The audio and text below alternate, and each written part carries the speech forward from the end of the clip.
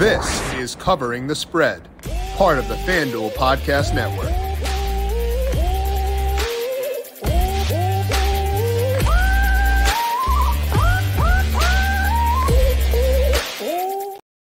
For one last time, it is time to talk college basketball for this year. We have got the men's national championship game tonight, San Diego State versus UConn. We are here to break it all down from every angle, getting Dr. Ed Feng's read on this game, letting you know where his numbers are seeing value over at FanDuel Sportsbook. This is Covering the Spread right here on the FanDuel Podcast Network and numberFire.com. My name is Jim Sonis. I am a senior writer and analyst for numberFire.com, joined here as mentioned by Dr. Ed Feng. You can find his work at thepowerrank.com and find him on Twitter at thepowerranked. UConn is here, 7.5-point favorite against San Diego State. I think the Final Four has outperformed expectations based on the doom and gloom from Twitter. So I'm excited. How you doing today? Good. I don't know. Maybe I ignored all the doom and gloom on Twitter. I think good for you. A great Final Four. That's how you should live your life, Ed. Keep it that way. Never change. Yeah, for sure. I mean, we don't have the blue blood programs, but no one cares about that anyway. And the first semifinal was absolutely amazing. It was even an additionally amazing experience for me because I did have FAU spread. I think I got plus 2.5. I had some thoughts from Alan Boston in my newsletter. Definitely decided to bet that day of. And when Lamont Butler put up that shot, as it was in the air, I was like, oh, I don't care what happens with this shot. It's a winner either way. Win, right?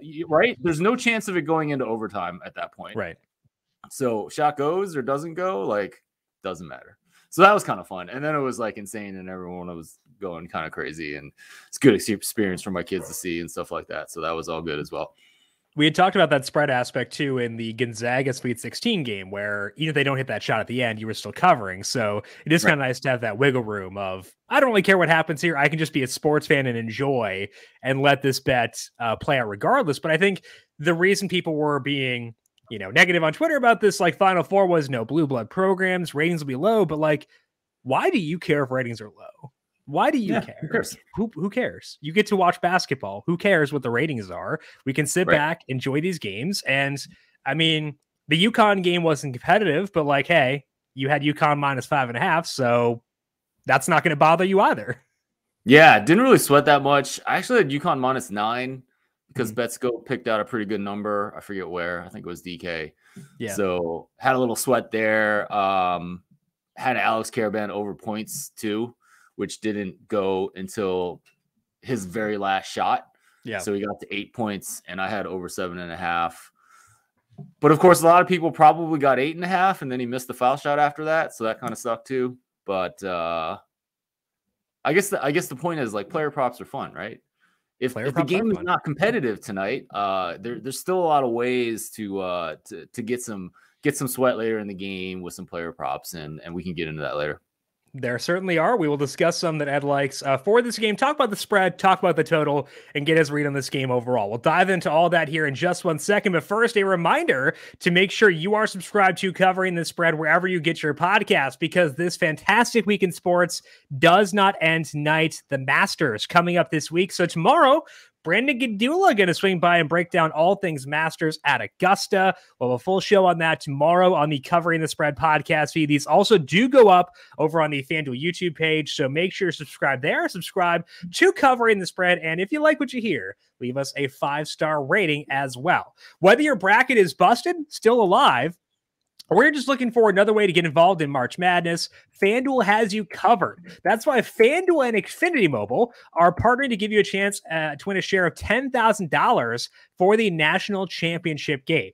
All you have to do is answer prop pick'em questions around in-game action inclusive of Xfinity Mobile themed questions. And the best part is it is free to play. Fans that answer the most questions correctly win a share of the $10,000 grand prize. The contest locks tonight at 9:30 p.m. Eastern. So head to FanDuel now to get in on the action. To enter, go to FanDuel.com/free/contest/Xfinity Mobile Pick'em Roll. No purchase necessary. Age and location restrictions apply. Void where prohibited. See full terms at FanDuel.com. Xfinity Mobile has not sponsored or offered this promotion in any way. Now, before we dive into the national championship game tonight, Ed, I did want to take a look back at the tournament as a whole. We talked a lot about parity throughout this year. I think that could be one takeaway. But when you look at the overall dance, what were your biggest takeaways that you want to carry into future seasons? I mean, I think the parity thing really kind of stands out. I mean, I don't think this is going to end anytime soon. A lot of people are talking about the transfer portal as the reason for this. A lot of programs like FAU can kind of fill in some spots on the roster, get some depth through that transfer portal. It's kind of evening the playing field. It makes sense to me. I haven't really done much thought beyond that, but it certainly does make sense to me. And if that's really the case, like that's not really going to end. And I think in the future, that kind of means you got to watch more games because, yeah, you know, I mean, the numbers are just going to be more. They're not going to make a definitive assessment of these teams. There's there's not going to be as many teams at the top. There's not going to be the dominant teams. So you got to watch some teams, and I'll talk about kind of what I've seen from the two teams in the final tonight. But yeah, I mean, I think heading into the future, it's going to be more important to watch games. Is that going to change your approach to filling out a bracket, knowing that we saw more uncertainty this year, but also I think it's reasonable to expect that going forward? Yeah, for sure. Filling out bracket, this year I feel pretty fortunate that I was high on UConn before the start of the tournament because all the other favorites that I liked that had better win probabilities, didn't do as well. And part of that certainly was watching the games. Yeah. I think in the future, you're kind of going to be hoping for teams that you like to win the tournament, like a UConn to lose the semifinal of their conference tournament to a team probably overrated. So that's going to help. That's true every year. I'm always rooting for those top teams to lose in their conference tournaments just for the public perception or the potential public perception of that. So yeah, I mean, it's going to get trickier. Yeah. So we had a fun tournament this year, a lot of parity, and it sounds like we're probably going to get that fun going forward too, which I am all in favor for because I know, again, the Blue Bloods aren't here, but this has been a fun tournament to watch, and I think that I want that in the future.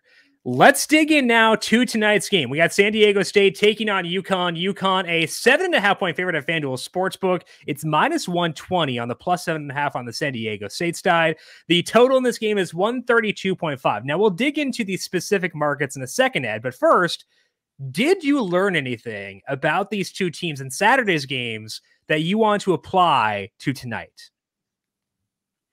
Absolutely. I'm hesitant about how strongly I want to say this, but I do not think San Diego State is a good basketball team.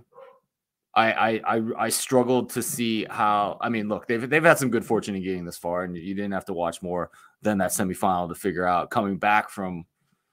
I mean, how many points were they down in the second half? I don't even remember off the top of my head, but look, this is a good defensive team, and we'll talk about that more. That actually wasn't the case on Saturday night. They actually really struggled on defense, and the Florida Atlantic team was able to put up a lot of points. But for the season, for the history of the program, this is a pretty good defensive team, but they are just so limited on offense. My sense kind of coming into the Final Four was that they had just made a bunch of contested jump shots that kind of got them to this point. That was absolutely the case in the final. I thought there was they just kind of, I mean, they made half of their threes and still needed a shot at the end of the game to win it. I don't know. I just don't know how long they can continue to do this. It's just kind of not a sustainable way to continue to beat really good teams. And they've had their good share of luck so far. Obviously, Sweet 16 and Elite 8, both those teams shot 11% from three, which is partially the defense, but partially some good fortune in there as well. So I'm not at all impressed with this team. Connecticut, on the other hand, I've been high on since before the tournament and expected them to dominate on Saturday night. I think they pretty much did. And I see them. I see them winning this game. So you bet UConn in the Final Four. You were high on them coming in. The spread here is 7.5. It's minus 102 on the 7.5 at FanDuel Sportsbook, at least. Do you think that is a fair number? Are you willing to lay with UConn here in the national championship? Yeah, I do think it's a fair number. I mean, my number's at 7.7, so it's basically fair. I grabbed -6 as soon as it came out on Saturday night, so I was pretty happy with that. That was almost instantly gone and moved to I think it actually moved to 7.5 by Sunday morning, or maybe even late Saturday night. So I'm not. I think that's a pretty fair number. I was looking at BetScope this morning, which is a very good tool for looking at different markets. FanDuel does have the best money line price at -335 right now out of any of the books that they track. So if you have as much confidence in UConn in this game as me, if you know something about if you can look into the randomness of three-point shooting and know San Diego State's not going to hit half of their threes again, -335 is the best price you're going to get. And if you want to lay that kind of money, there probably is value there. Yeah. And we've talked a couple of times about your different models, how you have an aggressive model and then a different model that's like less aggressive on teams. And you said going into the Final Four that your aggressive model had UConn pretty heavily favored for that game. They did cover easily in that one. Is it your more aggressive model that has 7.5 or 7.4 here? Yeah, it is. Okay. Yeah, I'm not going to tell you about my other models that use the season long that haven't been as accurate late in the season. I do feel the more aggressive model has been spot on with this Connecticut team, and I'm not going back on that now. I mean, I don't think this is going to get beyond 7.5. It certainly doesn't look like that from the market, but I think you can make the case that it should be more than 7.5. Right. I do think they're significantly the better team. Okay, so Ed has this is 7.4 right now, and again, it's 7.5 at FanDuel, but -102 there implies we could see maybe it gets back to 7 potentially at some point, but we'll monitor that. And as Ed mentioned, the money line price there pretty favorable at -335 on UConn. Total in this game is 132.5. He mentioned you're skeptical of San Diego State's offense with regards to how much they can do there. Any read for you on the total with that in mind? Yeah, this is pretty interesting. I mean, I do think San Diego State's going to bounce back to being the excellent defensive team they've been all season over the years with Brian Dutcher. But they were pretty bad Saturday night. So the market seems to think that's a fluke as well. This is a pretty low total. It gets harder against UConn because UConn is a more athletic team and more explosive team than Florida Atlantic. Jordan Hawkins potentially wasn't 100% on Saturday night, didn't practice on Friday, but he looked fine to me. So, yeah, I mean, I didn't bet the total. I'd probably lean on the over just because this is pretty low, but no bets for me. Both sides there, -110 on the over and the under at -132.5 over at FanDuel Sportsbook. Now, you mentioned some player props. You're betting them for other games, and we have player props for everybody, basically, in this game. Yeah. So when you look at those, Ed, where are you seeing value right now? Yeah, so my approach, my preferred approach for player props is to kind of have a take for what I think is going to happen in the game, and then go over to BetScope and try to find the best, the lowest hold markets across multiple sportsbook. And I would definitely recommend trying that. The BetScope was actually wasn't showing a lot of value on stuff for the semifinal games.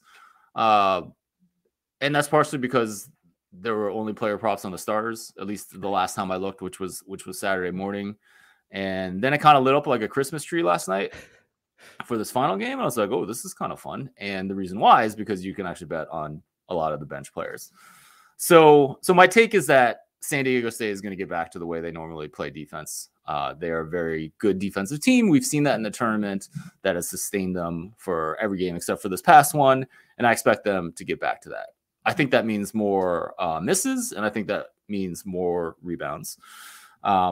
So, you know, a couple of markets that have been identified is with some good low hold across different sports books is Donovan Clingan. So this guy comes off the bench. He's 7'2". He's mobile. If he doesn't go to the NBA, and I don't know if he will or not, probably not because I don't see him on draft boards. But this kid is really good. He will be, if he's in college basketball next year at UConn, he will be one of the best players in all of college basketball. He's 7'2". He's mobile. I think there's going to be a lot of rebounds in this. This guy gets an absurd amount of rebounds per unit per minute played, and I think he's really talented. I think there's going to be a lot of missed shots on both sides of the glass. You can actually grab over 4.5 rebounds over at Caesars. Yeah. So I think that would probably be your best bet right now. It looked like there was plus 104 this morning. So what? Wow. He's plus 116 over 5.5 at FanDuel. If you can get over 4.5 at plus money, that seems pretty baller. Yeah, for sure. And, I mean, I definitely, when I look at some of this stuff, I definitely think FanDuel has been pretty sharp on some of these props. If they're off of the other books, it's usually the direction that I think it should be. At least it certainly has been. One example was Alex Caravan points against Gonzaga. So he's the other wing. He's a wing for UConn. He's been starting all year. He's a 6'8" freshman and doesn't really look like he can do much. Has a kind of funky looking shot, but is incredibly efficient on offense. And also him and Klingon, even if the top 3 players on this team leave, which would be Sanogo, Hawkins, and Jackson, I still think this is at least the top 5 team next year because of Donovan Klingon and Alex Caravan. Anyway, before the Gonzaga game, FanDuel, a lot of places had Caravan 7.5 points, and FanDuel had it at 8. And every place moved up a point before tip. So FanDuel was certainly leading the right way there. So yeah, anyway, for this game, I think Klingon over rebounds is a good thing. And I would go with that. I can confirm that you can still get that number. I got plus 120 over 4.5. So I took that. I don't know how that's available when you have plus 116 over 5.5. Yeah. So I took that. There you go. No complaints here. Anything else you want to highlight in this game, Ed, before we close up shop? I don't know. I mean, I think UConn's going to kind of run away with this. If not, then maybe we get a close game and we can get a close ending. Before the start of the tournament, I did a study about upsets and what happens in upsets, and it's in the tournament. And it's really not like what you typically think of, the underdog takes more threes, whatnot. The signature over all college basketball games is that teams that are a dog of 6 or more points, they tend to shoot 5% better from 3 than their season-long average, and they tend to hold their opponents to 5% less from 3. So that's what San Diego State has to do. They have to get back to playing their best defense, really holding UConn down, which is certainly possible. And they have to shoot like they did against Florida Atlantic, which is certainly possible. Do I see it happening? No. There's a huge random element in 3-point shooting. I think UConn wins this, and possibly by a pretty large margin. Yeah. Okay. So I'm rooting for Klingon now. Over 4.5. That's what I need for tonight. And we'll see how things play out with UConn and San Diego State. Now, we're going to let Ed go for today because I have to do covering the pass later on. But Ed, first of all, I just want to say thank you for talking to us throughout this entire tournament, breaking down your thoughts, spreading what your numbers saying over at the Power Rank. We're going to have you on to talk some NFL draft in the not too distant future. I'm excited for that. I know that the draft is a fun time for you. You've been dabbling in betting the draft the past couple of years now. It seems like it's gone pretty well overall. So I'm looking forward to those. But until then, where can people find your work? What is going on for you at the Power Rank? Yeah, absolutely. Check out my work at thepowerrank.com. In my free newsletter, I curate the tips and bets from the sharpest minds in the business every Saturday. That's 5 Nugget Saturday. So I think a lot of people have gotten a lot of value out of that. So you can sign up for that at thepowerrank.com. Okay. And check out Ed on Twitter as well at the Power Rank. And Ed, I appreciate it. And I'm looking forward to talking NFL draft with you soon. Have fun tonight. Good luck with your bets. Thanks. Yeah, I'm looking forward to talking draft as well. And good luck with everything tonight, Jim. Alrighty. Check out Ed on Twitter at the Power Rank. And again, we'll have him back on pretty soon to talk about the NFL draft and get his thoughts on that once again. Before I close up for today, though, got to go back through what happened here last week on the show and recap recommended bets across covering the spread. We had Ed on to preview the men's Final Four. The big bet recommendation for Ed, as we alluded to, was UConn minus 5.5. They won by 13 to cover that spread pretty easily. So not a lot of sweat involved with that one. So UConn came up big for Ed there, and hopefully they come up big for him once again for tonight. On the women's side, we had Justin Carter on to preview the women's Final Four. Find him on Twitter at JustCarts. Find his work at Her Hoop Stats and Rotoballer as well. Justin said he liked LSU -1.5 from the first game in the Final Four against Virginia Tech, and LSU was down in the third quarter but came back. They played very well down the stretch there, and they won by 7 to cover, and obviously won last night as well. Justin had South Carolina -11.5 against Iowa. That one did not pan out as Iowa actually won that game outright. Played really well there, obviously. And Justin mentioned that possibility. We were talking about the championship futures. So he said he liked Iowa at +850 to win the national championship. And his thought process was there's some volatility with the 3-point shooting in Iowa, which could be a good thing.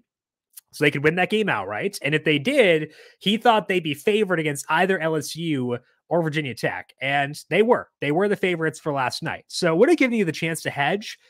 They were the favorites against LSU. Could have gotten the LSU money line at plus money, but no dice. Congrats to LSU on the win.